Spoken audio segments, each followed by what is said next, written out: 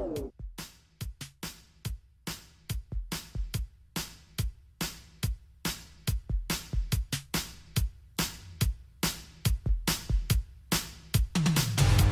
the street, under pressure, the city angels meet, making a stand against the odds. You can feel the heat. It's making or breaking. Try to survive. Don't ever say never. Keep your dream alive. Around the clock, we're gonna rock to the rhythm of the street. Up and down the block. Around the clock, we're gonna rock the dreams you give. If the streets could talk.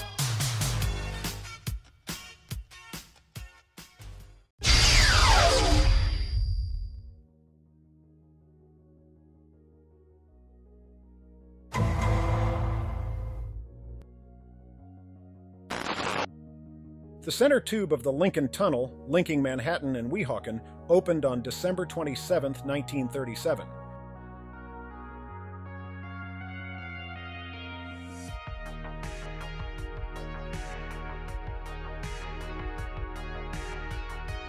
Vehicles exiting the tunnel were directed to 19th Street in Weehawken.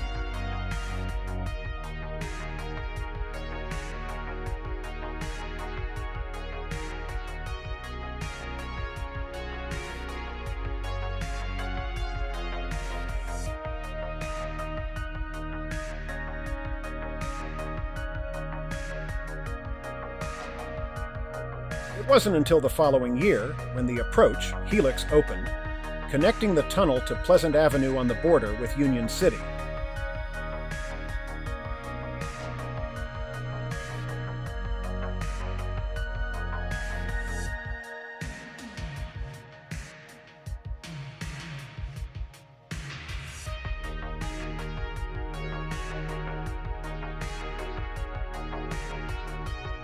The approach to the Lincoln Tunnel was designed by Port Authority engineer J.C. Evans. Initially, the Port Authority wanted to construct a tunnel through the Palisades directly to the tunnel entrance. The idea was deemed too expensive and too disruptive to the cities for which the tunnel would have passed through.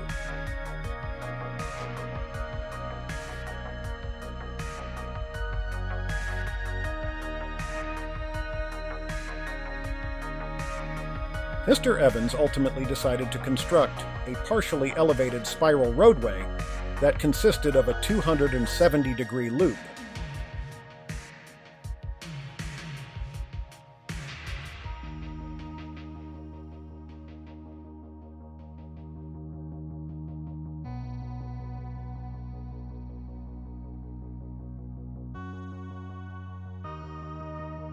The helix-shaped viaduct descended 122 feet from the Palisades to the tunnel entrance.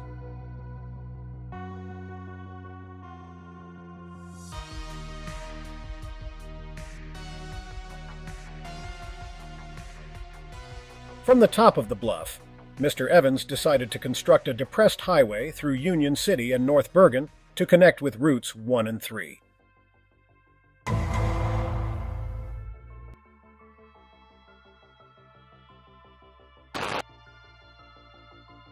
A huge trench was cut through Union City and parts of North Bergen to make room for the new 6-lane expressway.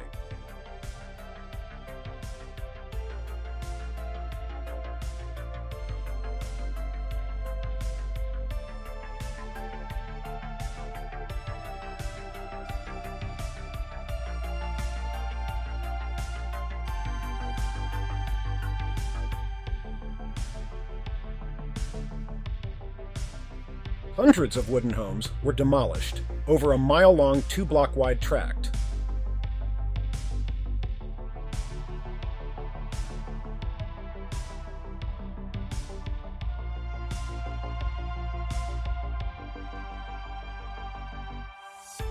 Seven bridges were constructed to overpass the trenched highway.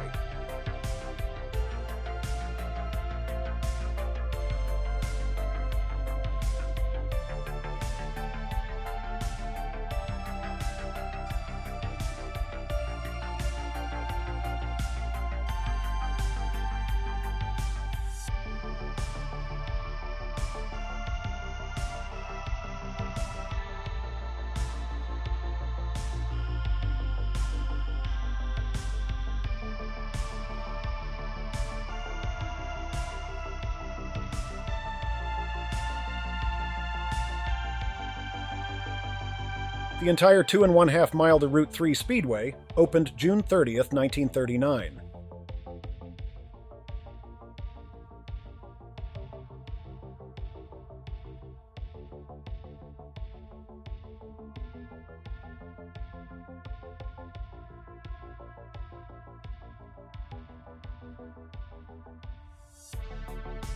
The express highway provided a direct connection to US Route 1 and 9, then NJ1, and to a new interchange with Route 3 via a 9-span viaduct.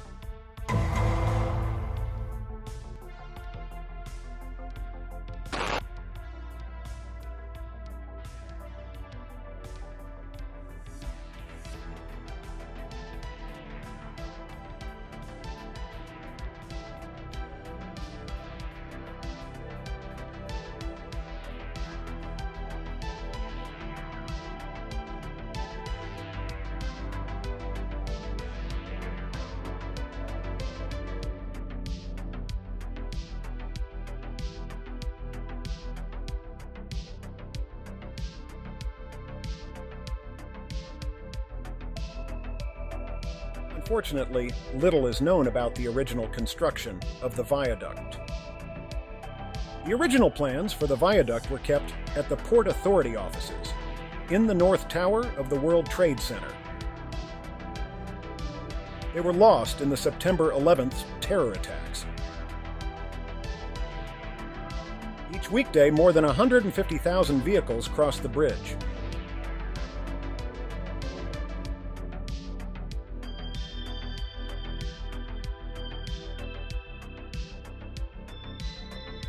After decades of neglect and overuse, the structure was rated in poor condition and was declared functionally obsolete. In 2017, the state of New Jersey began a major rehabilitation of the critical structure.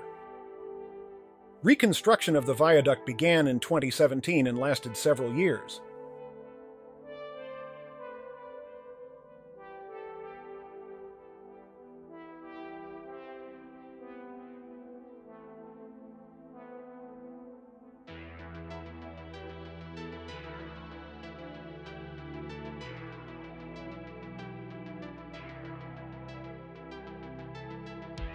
The federally funded project cost taxpayers $100 million.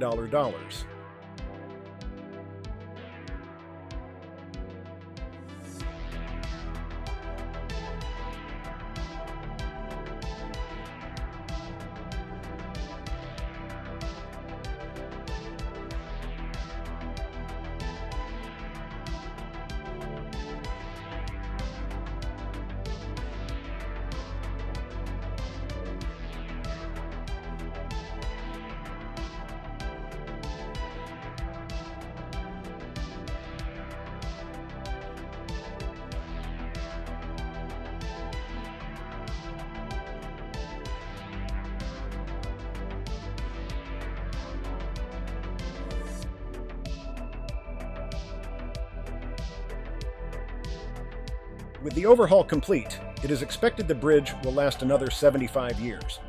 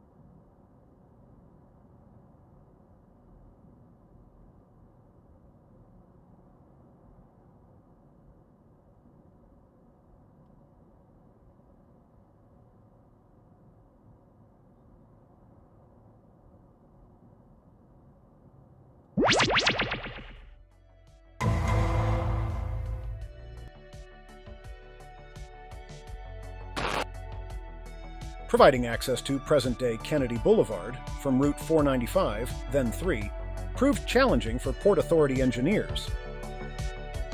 Lacking sufficient space to build a traditional cloverleaf interchange, planners were forced to improvise.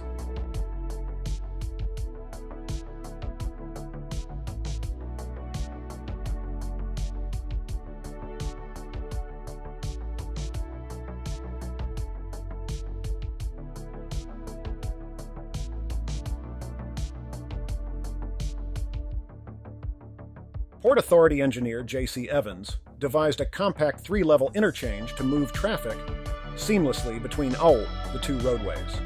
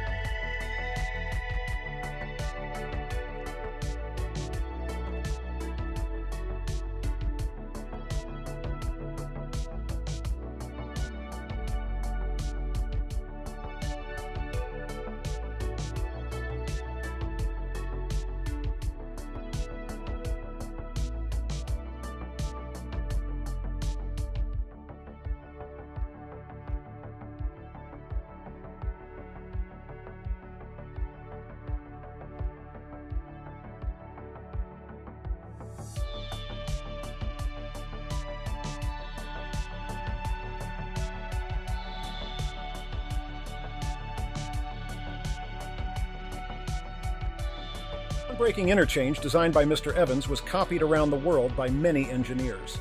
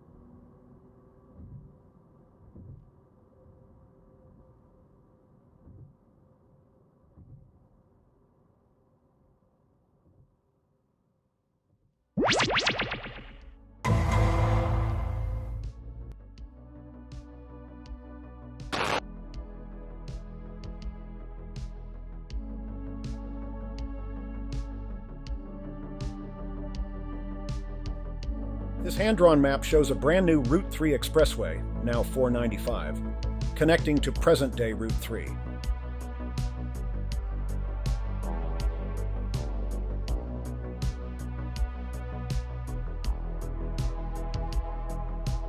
We were able to find a few photos of the small interchange that existed prior to the Turnpike's arrival in the early 1950s. This next photo was taken over Secaucus, near the Hackensack River looking towards North Bergen.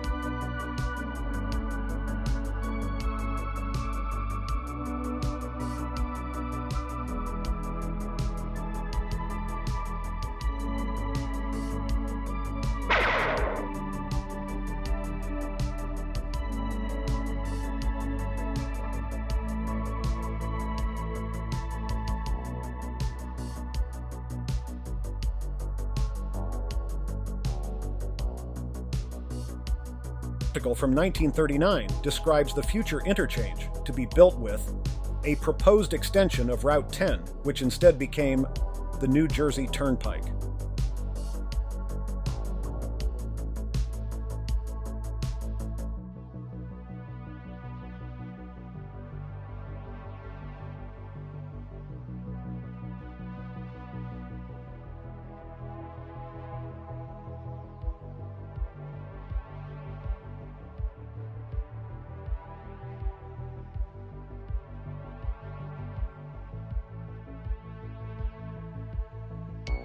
An artist's rendering of the future interchange from that same article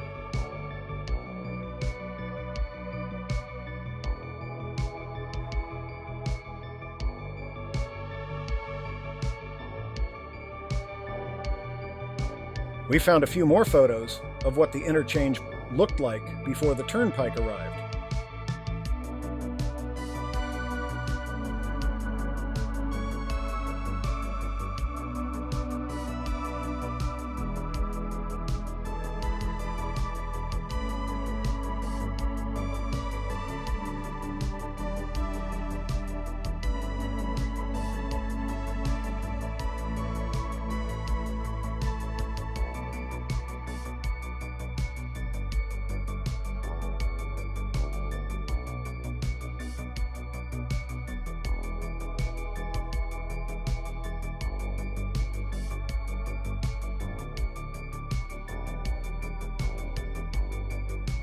Next aerial shows the New Jersey Turnpike connecting to Route 3 and present-day Route 495.